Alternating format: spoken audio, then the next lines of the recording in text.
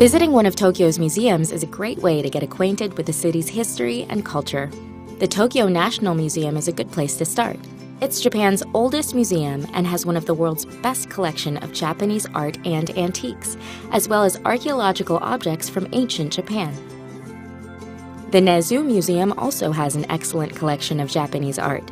This is where you can see some of the best Japanese paintings, sculptures, calligraphy, ceramics, and much more. You can learn more about the history of Tokyo in particular at the Edo-Tokyo Museum. See what Tokyo looked like as far back as 1590 and at various other significant times in its history. But not all of Tokyo's museums focus on the past. For contemporary art, visit the Mori Art Museum. There's always something new and current on exhibition. The National Art Center is another museum that focuses on being a venue for contemporary art from around the world.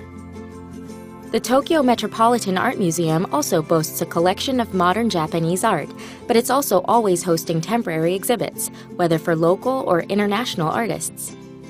Tokyo is an international city, so you're not limited to Japanese art. The National Museum of Western Art is home to Japan's best collection of works by European artists. This is the place to go for Monet paintings and Rodin sculptures. Visit Tokyo's museums to see the city's connection with the world and its strong sense of self.